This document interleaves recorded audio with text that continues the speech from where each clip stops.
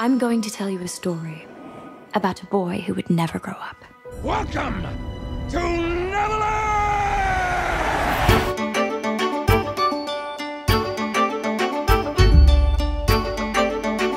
And what would be the best thing about being a kid forever? The best thing about being a kid forever? Well, particularly in Neverland where you don't have to go to school. Okay, so let's start there. I just think that kids really see the world as magical, full of possibility and wonder. Loreto, you're too young to even know there's any other way, but sometimes when we get older, you know, the world can become a little tougher, more challenging, not as magical and wonderful. Actually, you know, another thing, believing anything is possible. Yeah. Kids believe anything is possible. And as they get on, and it's adults saying, well, I don't know about that. No, kids they just dream and then they think they can do that, which they can. That's the truth. And this is a fun question. Good. So if you could actually fly, where would you go? Where would I go? Can you go to other planets? Okay, then I See? would... I hadn't even thought of that was possible. See? Kids, anything's possible. I'd go to fourth universe away. That's how far I would go. And then I'd go to each planet there. But on the Earth, then I would go to Switzerland. Neverland is full of fantastic creatures. And if you weren't human, what kind of creature would you be? Or a cheetah. Ooh. Just to be that fast. But just to know you're the fastest on the planet. Yes, but cheetahs can't run for very long. So I think I would want to be a honey badger. Why? Honey badgers are so cool. I don't know, They're I'm so intrigued. They're like, really? Yeah, they're probably one of the toughest animals on the Earth. What about you? What animal? Yes.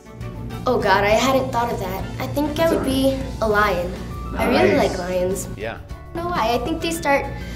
I used to think I really loved lions because they start with the L, and my name starts with an L. Loreto. Yeah, so I would think of myself as Loreto. Loreto the lion.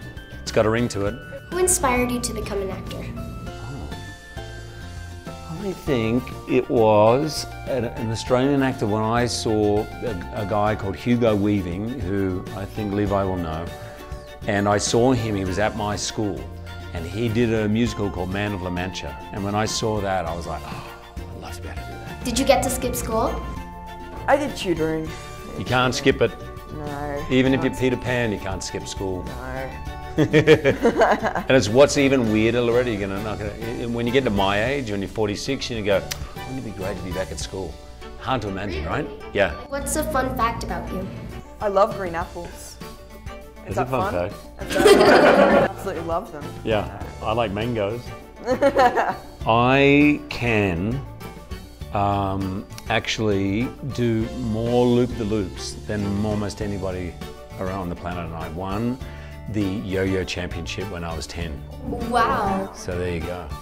I can also catch 15 coins off my elbow. Oh, that's so fun. Yeah. I love doing those. What's a fun fact about you, Loreto? I know a little bit of sign language. Oh, really? Oh, wow. Really? Can you show me? Oh, sure. A, B, C, D, E, F, G, H, I, J, K, L, M, N, O, P, Q, R, S, S, T, U, V, W, X, Y, Z. Very good. That's amazing. Wow. Yeah, so it seems like you had an amazing adventure doing this. We had a great time. My pleasure, Loreto. That was one of the more fun interviews we've had to do. Thank you. Thank you so much. Thank you. Take care. It was great to meet you. Thank you. Thank you. Thank you.